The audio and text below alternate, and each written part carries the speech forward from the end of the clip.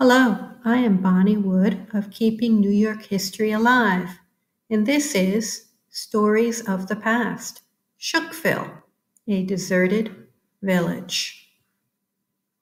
If you wander the winding roads of Milan in Upper Dutchess County, New York, you may miss the hamlet of Shookville on Shookville Road in the blink of an eye.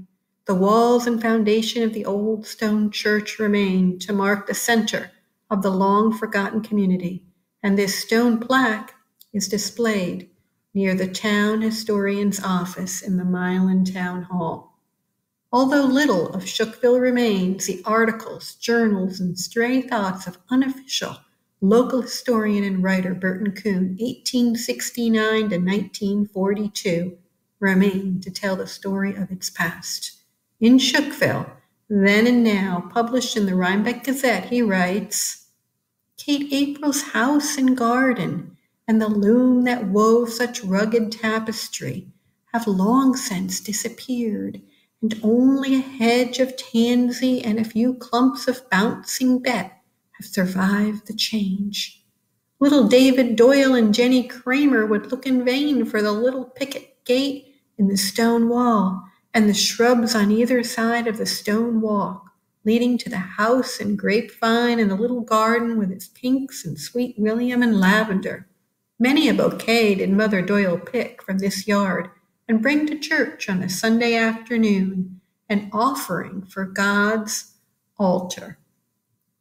And Gilbert Myers will remember the old home with overshadowing plum trees, white in the springtime, and the little barn where the cow and chickens were kept, and the hayloft where he used to dream of the days to come and their possible fruitage.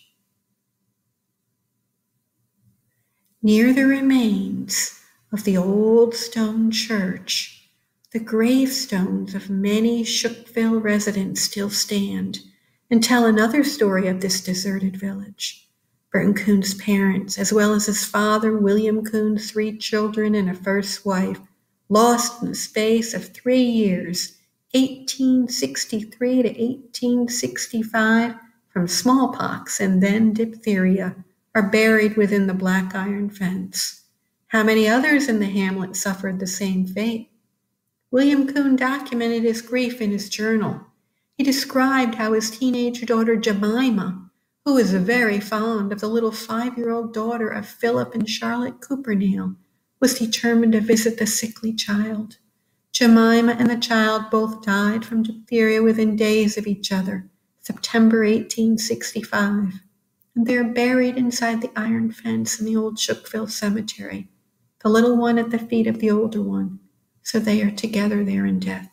At the top of the little one's stone is a figure of a broken rosebud, and underneath her name and age are the words, "Go with me." Her friend went. What more can we discover about Shookville, deserted village? The story can be remembered and retold. The beauty can still be experienced. Slow down. Don't blink. Take a stroll or a bike ride and explore the magnificence of nature and feel the history all around.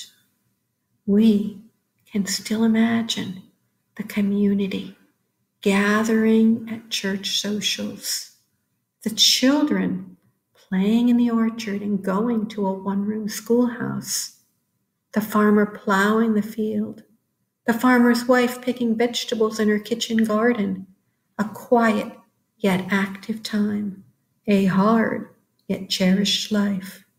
Let's end with Burton Coon's closing words in his article, Shookville, Past and Present. Truly, we have here a deserted village. Would that some writer with more genius than I have might describe it and tell its story. For these plain people have served their day and generation and made history, as certainly as any people anywhere. I have long wanted to do them justice, and if I have failed, it is only because I could not do any better. I thank the Gazette for this opportunity.